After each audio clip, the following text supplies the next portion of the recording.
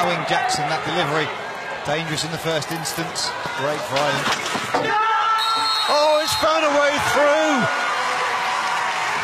England have the lead, and that suspension may well have cost them dear here. It's been a long time in coming. Ireland were within 2 minutes of getting back to full strength, but England have the lead. Well, there's the backhand across that Dixon cut out to deny that far post tip-in, and then the ball being stolen. Ames getting his eyes up, delivering into the circle, round the back from Sloane, and Ward putting himself in the danger area.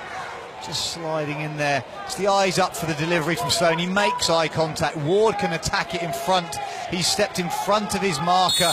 Needed to be done better. John Jackson leaving the space, and Ward obviously delighted. Position. Ashley will be very disappointed with giving the ball away in that situation. Just trying to feed it into the top of the circle. Brogdon's there. Lovely ball from Brogdon. Condon, can he find the ball across? Touched from Middleton and turned in on the far post by Sam Ward, and England have their 7th. Perhaps got a little bit lucky coming through the Russian player, but again it's that hunger from the English forwards.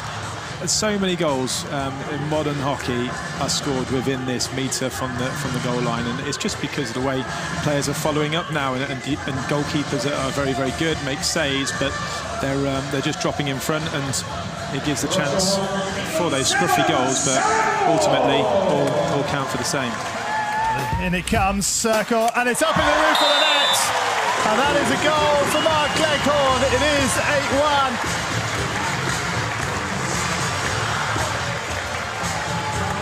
Commitment to chasing, effectively a lost cause, and showing what the outcome is. A ball that's floated in, it's not in the right place for you. Terrible ball from China, and it invites pressure back onto them. Through the middle they go. Another opportunity, and another goal for Brogdon. 7-1.